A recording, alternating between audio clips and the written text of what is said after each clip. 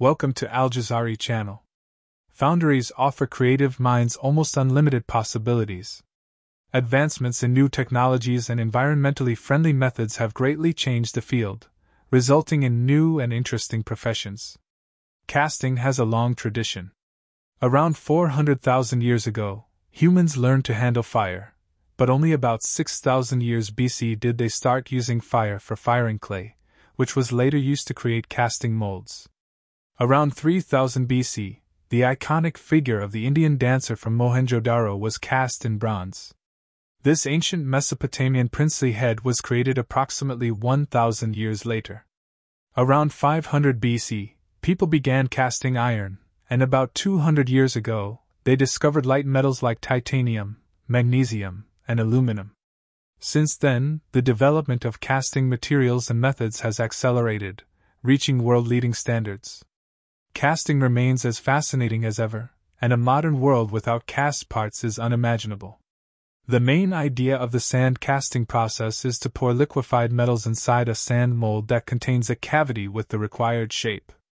Of course, the liquid metal takes the shape of the cavity. Once it has cooled down and solidified, we can remove the shaped part from the mold. The process begins with the customer's production drawing. From this, a mold design is created in the foundry's design department. This design enables economical production. To do this, the designer creates a mold planning drawing. In the past, drawings for the molds were created manually by technical draftsmen and designers on the drawing board. Today, designers and model makers work with computer-aided design systems, or CAD systems. Model-making designers must know the casting process well and have a good imagination because many drawings today are already represented in 3 dimensions. This is not easy, especially with complex castings.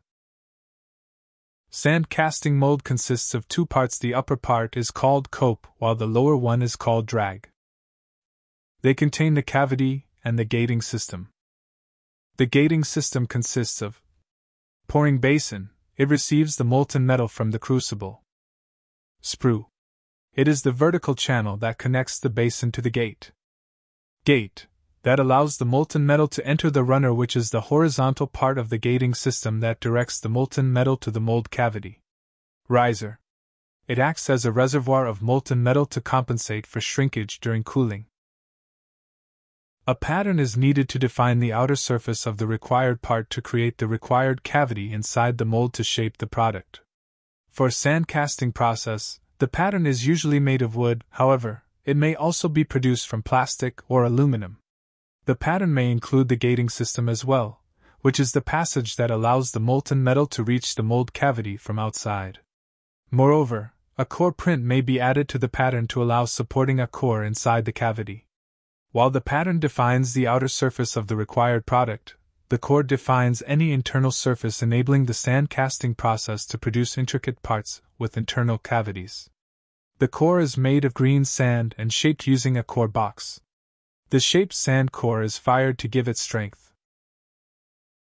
Both the pattern and the core box are fabricated using computer numerical control machines to guarantee good shape and dimensional accuracy. The detailed casting steps of this part will be explained. Starting with the lower part of the flask, which is called drag. It is placed face down over a clean flat surface. The pattern, the gate, and the runner are placed in the middle of the drag. A fine powder is spread inside the drag as a release agent. This is done to avoid sand sticking to the pattern and the worktop surface. After that, fine sand is sifted over it and pressed to capture the pattern's details accurately. Then the rest of the drag is filled with backing sand layer by layer and compacted with rammer to make the mold strong. The coarse backing sand is used here to allow gas to escape from inside the cavity to outside through the spaces between these coarse grains. Previously, naturally occurring molding sand with clay as a binder was almost exclusively used. Today, synthetic molding sand is commonly used in small and medium foundries, while resin-bound molding sand is employed for casting very large parts. The excess sand is removed and a flat surface is created. The drag is finished now, so it is inverted, and pattern edges are smoothed. Now the upper mold half for the cope is placed precisely on the drag that has already been finished. To keep the cope and the drag in the right position, they are clamped. The upper half of the pattern is positioned in place using the aligning pins, followed by adding the sprue and the riser. All the steps done to prepare the drag are repeated here to make the cope. Starting by powdering, sifting and pressing the fine sand. Then the rest of the cope is filled with coarse sand layer by layer and compacted with rammer. The sprue and the risers are removed to remove the extra sand to make the surface flat. The pouring basin is introduced at the top of the sprue. Once the cope is finished, the mold is opened to remove the pattern. The pattern is carefully removed with the help of a bolt.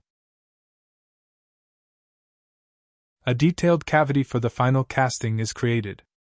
Any loose sand is blown by air. After that, carefully place the core inside the cavity. Then close the flask and clamp it. The mold is now ready for pouring. In this example, a standardized aluminum casting alloy with 11% silicon is used. The molten metal is brought to the mold inside a crucible with the right amount and poured into the pouring basin at a constant rate, where it fills the mold cavity, capturing the shape of the mold cavity. Continue pouring until the mold cavity is completely filled and the extra molten metal fills in the risers. During cooling, the metal solidifies and shrinks. To compensate for this shrinkage, material is drawn from the risers. This waiting period is crucial to ensure the cast part forms correctly without defects. After the metal has partially cooled to around 300 degrees Celsius, 572 degrees Fahrenheit, the cast can be removed. To take the part out of the mold, the sand mold must be broken. To break the core, the cast is lightly tapped with a hammer. After removing the part, it must be cleaned to remove any sand traces, and the gating system is cut. One of the advantages of sand casting is that it can be used to produce huge parts like this. Ship engines. Molding on a large scale, such as here in the production of an engine block for a ship's diesel engine, is something special. Casting such large castings puts everyone involved under tension. Around tons of molten cast iron are transferred in ladles to the mold in less than a minute, where they are poured inside the mold and solidified into a cast part. Despite all the technology, there is always much emotion behind it. Sparks fly here, and the work looks spectacular. However, thanks to the appropriate protective equipment, the work is very safe. In the cast cleaning room, the gating system and the risers are cut from the engine block. Another example of huge part casting is in a wind turbine. The heart of the wind power wheel hub is this component alone, which weighs almost 10 tons. The approximately 35-meter-long wind blades are attached to it. We want to follow the production of this large part. The production process is the same as previously explained, only in a much larger dimension. The molds are made from quartz sand mixed with resin and hardener, which cures in just 1 to 2 hours. Ceramic pipes are seamlessly integrated into the molds, forming part of the gating and feeding systems. The process involves creating massive sand cores, weighing up to 6 tons, to shape the internal geometry of these components. These cores are reinforced with armatures to ensure safe transportation and are coated with water-soluble ceramic layers for protection against the extreme temperatures of molten iron. The foundry workers fill one part of the mold with sand and compact the material. Once finished, the mold is lifted from the top and turned over. The interior of the cast part requires different cores, one each for the main and middle core and 2 for the outer surface. The finished sand core weighs around 6 tons. All cores are added piece by piece. Ceramic filters are placed in their intended position in the mold to ensure that no slag is washed into the casting when pouring. When all cores are in their position, the one on top is placed. When the sprue has also been placed on the mold is ready for casting. While the foundry workers prepare the mold, someone else in the smelter prepares the melt required for the casting. Watch as ductile iron is carefully poured into molds. The molten iron is precisely guided to fill the molds, showcasing the expertise of the foundry workers. After the casting cools and solidifies, the components move to the fettling shop, where they are cleaned, stripped of gating systems, and prepared for further processing.